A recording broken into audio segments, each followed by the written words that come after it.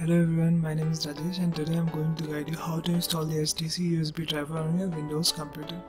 So first of all you have to download the driver. You can download it from htcusbdriver.com and there you just select the latest driver.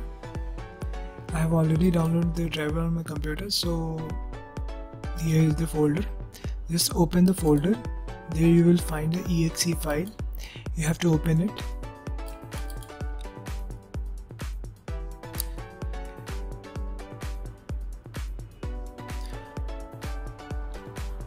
Now installation will be done automatically.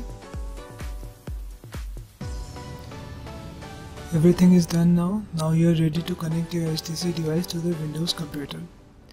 So if you like the video, please do subscribe to the channel and keep watching. Thanks and bye bye.